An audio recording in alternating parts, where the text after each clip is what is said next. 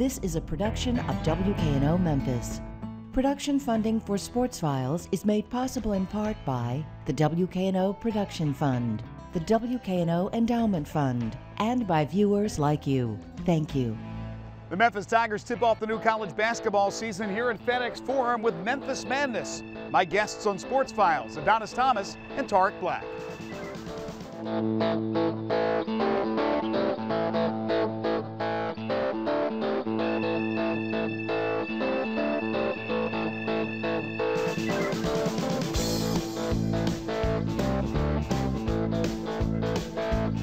Hi everyone and welcome to Sports Files. The Memphis Tigers do indeed begin the new hoop season tonight at FedEx Forum, and I'm actually there sitting courtside for Memphis Madness.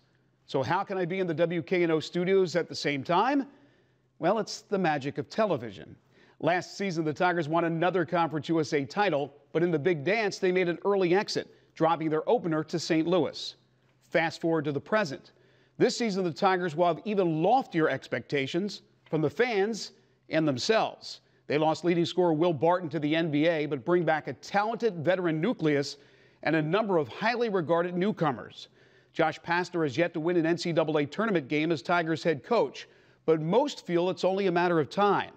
And with the move to the ultra-competitive Big East Conference a season away, there's no better time than the present. But first, let me get back into my DeLorean and time travel to the Anthony Penny Hardaway Hall of Fame for my interview with Tarik Black and Adonis Thomas.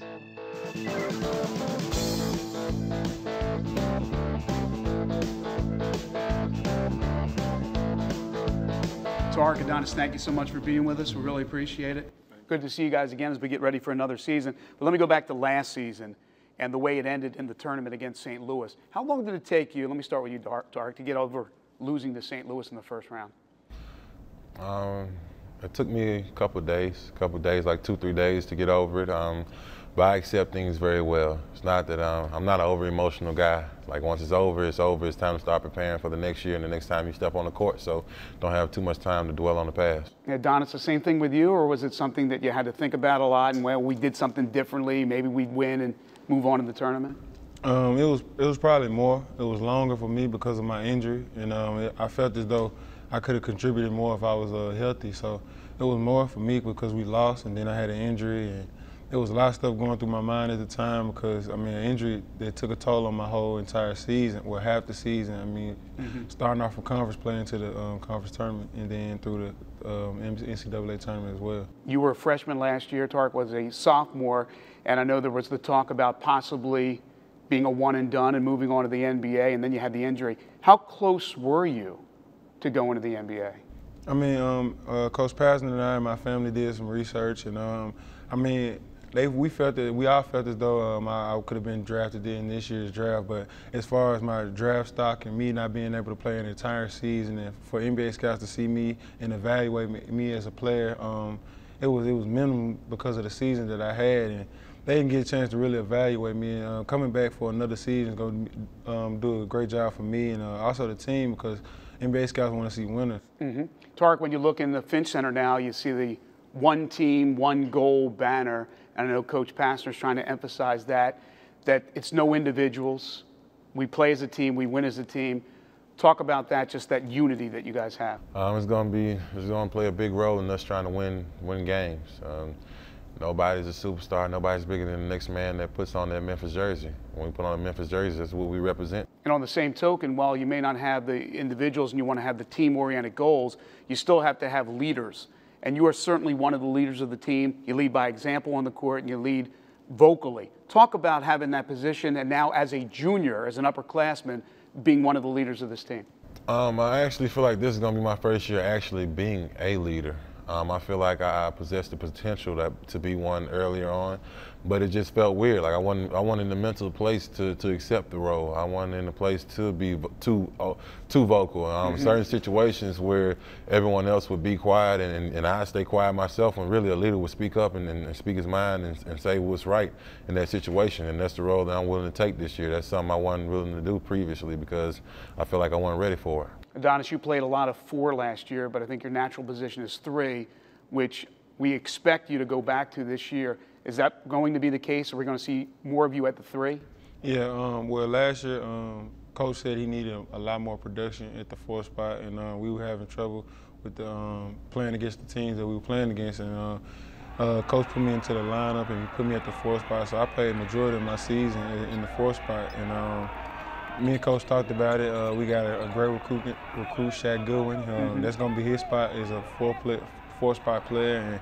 And I get a chance to go back to the wing and play my natural position. All right, you brought up Shaq Goodwin. I want to bring up the new guys, Shaq and Damian Wilson and Jaron Johnson, the junior college transfer.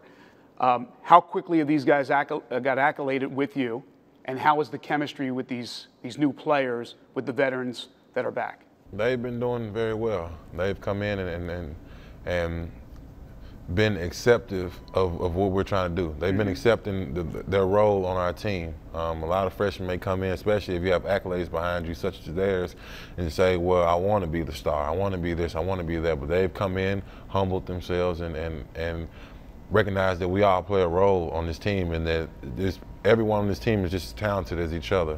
We have a very talented roster, and they've accepted that. A lot of people have heard about Jaron Johnson. He's had some issues away from the court, but so far I've heard all great things about him, both on and off the court here since his arrival at the University of Memphis. What type of player is he?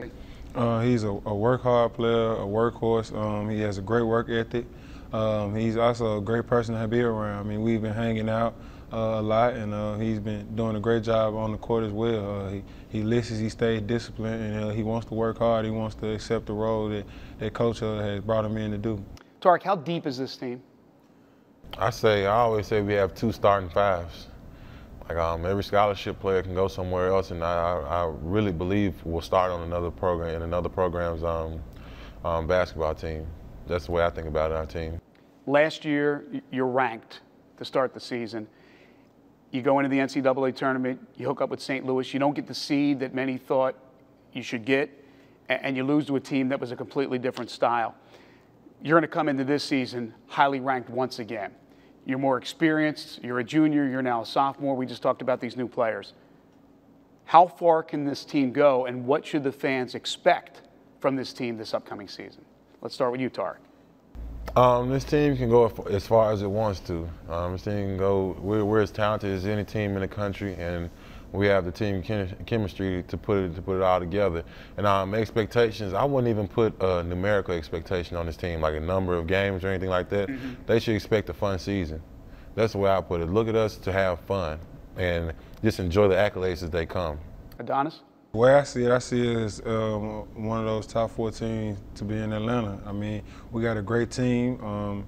This is probably the most athletic team that Coach Parsons is going to have since he's been coaching here at Memphis. We got a lot of great recruits. We got a lot of great guys that's more experienced and that's been playing the college game for a while now. And we all been matured. We've seen what it takes to get to that next spot. But it's all about being more focused this year and that one team, one goal, with no ego.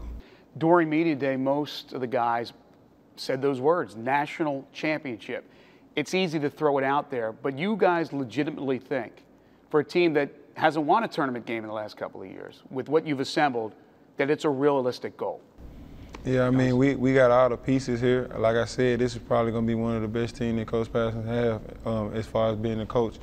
And I mean, with so much talent on this team, you expect a lot from these guys because of the work ethic and how hard people come into practice and work and want to listen and learn. So it's a lot that's going to be expected out of us, but as well as a team, we expect a lot from each other. Tarik, Jimmy Williams came in later in the season last year. How helpful was he to you, and how helpful is he to you as a big man? It's obvious how helpful he was to me. You can see the way season went. Right. When he came in, he started putting in work with me, and my season turned around. My season it started ascending. You know, it got better and better. And Coach Williams he stuck with me. He's worked with me. I can be sometimes stubborn as a player, as we all can. But he's a great coach, and he knows what he's talking about. He has many years in the game. He's coached many great players, and he just knows the fundamentals to teach a player in order for him to fulfill his own potential. How much better do you think you are now than when you came in from Ridgeway? Oh man, much better, much better. And it's not necessarily even a physical. It's mentally. Just your understanding of the game predicts how good you're going to be. And I understand the game much better through his coaching and guidance, through Coach Passion, his coaching and guidance, and through playing under guys that have been in this program for a while, such as the Will Cummins, West, and people like that. They've taught me a lot, and so just understand the game much better. Adonis, if there is a deficiency on this team, if there's an area where you really need to get better, what area would that be? For this team, I'd just say a lot more work ethic on this team. It just takes, to separate yourself, it's more time in the gym. It's the extra things that you do by yourself. So as far as what we need to get better is probably the work ethic. A lot of guys got to take this thing serious on and off the court. I mean, it's about coming back into the gym, putting in work at late nights or early mornings, and just always being disciplined and focused on the big picture. You had a heck of a player in Will Barton last year, who's now with the Portland Trail Blazers. Was there almost too much dependency on him offensively? Although he was their big scorer, was there a lot of that? Will's going to get us the points here. Well, we're dependent on, especially when you went out with the injury. Tarik, anything to that? I would say we have weapons. We have arsenal of weapons. Every position is a weapon to score. Our main thing is defense anyway. Right. We stick defense, we play defense, we get out on the run once we get a steal or we rebound. So, but as far as like in the half-court setting, like I just said, we have weapons. And last year we did depend on them heavily for points, but we haven't lost anything because we've recruited other players in. At the same time, we still have the same weapons we previously had. We just have to use them in a different way. You talked about defense, how important it is. We know that Adonis comes into the college game as a very good defensive player. You are obviously a very good defensive player. You mentioned earlier Shaq Goodwin. The acquisition, bringing in this talented freshman from the Atlanta area, his size, his ability to rebound, how important will it be for the front line? It'll be very important. It's a lot of help. And a lot of people like to say I haven't had any help this far in my college career. I actually think I have. I haven't grabbed every rebound and scored every point myself. I couldn't do it alone. Right. But at the same time, coming in with him, I guess it's for a team morale. I guess if you hear people say, well, you're going to have more help, you guys are going to do better now, is this, that, and the third, then I guess for a team morale, you start believing it and some more. I know there's no thought of the Big East. There is from the fans, there is from a lot of other people, but you guys are worried about this season. Who knows what happens after next season for both you guys as far as your careers are concerned. So right now you're in your final year of Conference USA. Last year you won the Conference USA tournament. As talented as you guys are, and I know it's very tough to say you should win every single game, but you're going to be favored in every single game. What's it like to get up all the time for some of the competition? And I won't name names, I won't put anybody down, but how tough is it when it's not the teams that is going to be on the schedule for Memphis in the Big East, when you're playing the teams in Conference USA on a weekly basis? It's not tough at all. To be honest with you, what you just said is what we believe. We expect to wake up every morning and win every game. Mm-hmm. With our team, with the talent that we have put together and the way that we're going to play together with the chemistry that we have, we're going to win games. And if we step out on the court and take care of business the way we need to, I don't think there's a team that can beat us. That's my personal opinion. People might disagree, so be it. If you're coming out every game and you favor yourself to win, mm-hmm. and that is your mindset, and you're the one that has to go out there and predict the future, you're the one that has to go out there and play, then that's not pressure on yourself. That's an expectation of yourself. Adonis, what is Josh Pastner like? Because there's myths about Josh. Well, he's not a guy who cusses, but he gets into it, doesn't he, with you guys? I mean, he's very verbal. So what's the real truth about Josh as a coach, as opposed to the myths about him as a coach? As far as towards me, I say he's a loyal guy. He's been nothing but loyal ever since the recruiting process, and everything that he said has been true. Ever since I've got there, he told me I have to work for everything, and that's what I've been doing. So he's all about respect, and he's a great mentor as far as on and off the court. He wants you to be a young man. He wants you to be a gentleman. He wants you to be respectful and obedient, and he wants you to follow directions. I mean, so he's been more of a teacher as well as a coach, and and it's also a father figure for some of the guys on the team. So, I mean, he's been more than a coach. He's done outside things that's helped his team as well. He's very, very loyal, as you said, but he is demanding, Tarik, is he not? Yeah, Coach Passion is very demanding. He has his mind made up on the roles that you have to play within his program, and you have to play those roles. I know you guys are doing very well in school as individuals, as a team, and there's standards now with the NCAA. If you don't go to the classes and you don't put up the grades, you're not going to play. Connecticut's going through this upcoming season. How important is it to you guys to do well in school? Let me start with you, Adonis. It's always been about school ever since you started playing basketball. I mean, for myself, I couldn't play basketball without having good grades. So, and coming into high school, you can't go to the school you want to go to unless you make the certain grades on the ACT or in class. Or it's all about being a student athlete. That's why you here at school, because you're in school and books, and then it's also the scholarship that takes place that allows you to play basketball. So, I mean, Coach Patterson wants us to be young men. Like I said, it's all about having a job and a career after basketball is done. You can't help but be impressed by you two and other players on this Memphis Tigers team. And Tarik, I've known you since high school. Obviously, Adonis, the same deal. But I know it's very important to you. You're very articulate. You care about going to class and getting good grades, and more power to you. Tell us about the same situation, the same question I asked Adonis about the importance of academics. Yeah, it's very important. It's even more important than the NCAA makes it. Basketball is only a certain stint of our life. It's only a certain stint of our career and what we're going to pursue. We have bigger and better and broader minds within our heads that have big dreams that are bigger than playing on the NBA floor. And so when that's done, and if you're even blessed enough to make it to the NBA, and when all that is said and done, you have to have something. A lot of people say you have to have something to fall back on. It's not to fall back on. Mm-hmm. It's something to further pursue.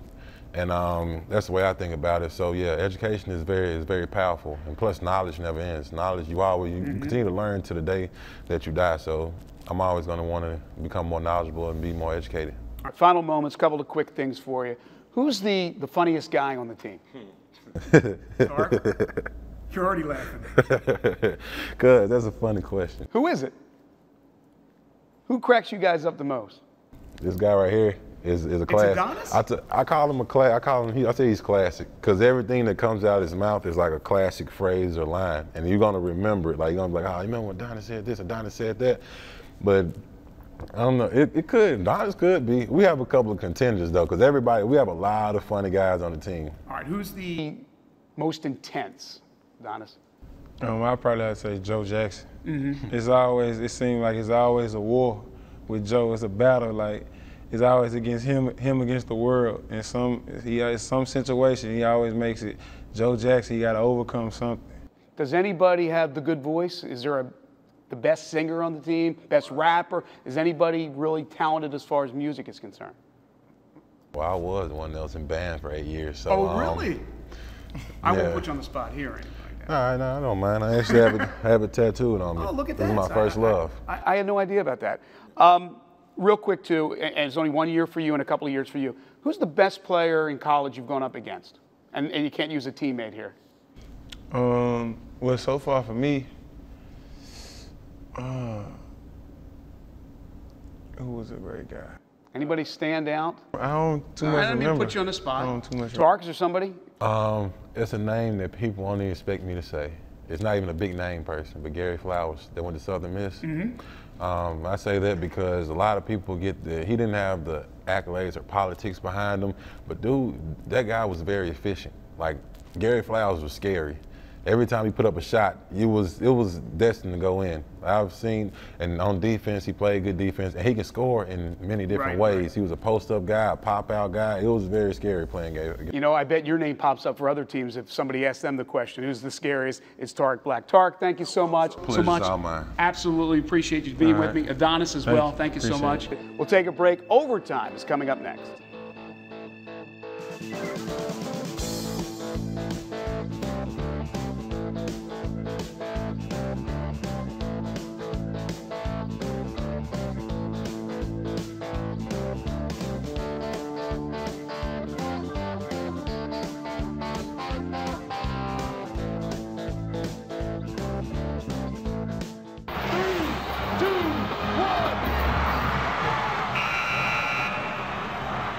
In 2002, the old Pyramid Arena played host to arguably the biggest sporting event to ever grace the Bluff City, the Lennox Lewis-Mike Tyson World Heavyweight Championship fight. This year marks the 10th anniversary of that battle. At the time, it was the highest grossing event in pay-per-view history at just under $107 million. It also drew over 15,000 people, including stars from stage and screen and from all over the sports world. And while the production was a joint venture between HBO and Showtime, a relatively unknown company named Prizefight Boxing was instrumental in securing the deal for Memphis. Recently, I spent some time with Brian Young, the president of Prizefight Boxing and MMA, to reflect on that special time in Memphis sports history. So, Brian, how were you able to get this fight to Memphis? Well, it was an interesting journey. I was in Nashville, and I was promoting fights, and I was working at a fitness center, and had 2 full-time jobs doing those 2. And I realized it came to me. I think it was a blessing from God, actually, that I had a vision that I could do the fight in Tennessee. I had deep contacts with the Tennessee Athletic Commission, having done a number of fights already in Tennessee, and I felt like I could raise the money, the $12.5 million, to do it, and through a lot of hard work and preparation and behind-the-scenes work with the Tennessee Athletic Commission director, Tommy Patrick, and I, over about 2 weeks, along with my brother Russ, we came up with a plan. We were able, with Mike Lampley, our funding partner out of Nashville, to bring the fight to Nashville, and we were all set to do it there, Greg. And Bud Adams, who had brought the Titans, the owner of the Titans, had brought them to Nashville, and was kind of the favorite son of the city for bringing the Titans there. It was really all up to him if he would let us do it. If he would let us do it at the Titan Stadium, or if we could do it, at that time it was the GEC, the Gaylord Entertainment Center. And when Bud Adams turned against the fight, where he took about 2 or 3 days to decide and played it out in the media whether he was going to allow us to do the fight there in Nashville, and then he decided against it in the famous "No way, Jose" quote that he said, that he said, not only will the fight never happen in Tennessee, it won't happen anywhere. And so it was a depressing day, probably the most challenging day of my entire life, to have put all that work in. And then I think for him to have played it into his favor and used it as a publicity stunt for him to look, you know, like he was doing the city of Nashville a favor. It was kind of split. It was half of the city, I think, was for Bud and understood his position, and the other half was for me, and didn't understand why Bud, who didn't have a dollar in the stadium, it was publicly funded, but privately ran, where he received all the revenue for this from what the events that came in, whether it be a concert, whether it be a football game, Titans game, he received all that money. His management company did. And so when he turned it down, I looked to Memphis, and Joe Towns, the state representative from Memphis, had called me and said that Mayor Willie Harrington had wanted us to bring the fight, and Alan had called me, my friend that ran the Pyramid, said, hey, can you come down tonight? We want you to come on down and do the fight, and of course I called you and I said, Greg, I think we're close to landing this thing in Memphis, and you know, by God's grace, we were able to land the fight here in Memphis and bring it. And but it was kind of about a 2.5, 3 week journey of getting the money together, making sure that Mike was able to be licensed in Tennessee. The only state that would license Mike in the United States was Tennessee. And that's why in this book by Scoop Malinowski about the fight between Tyson and Lewis, they say Memphis or bust is one of the chapters. So it was either going to happen in Memphis or this fight wasn't going to happen. Yeah, that's true.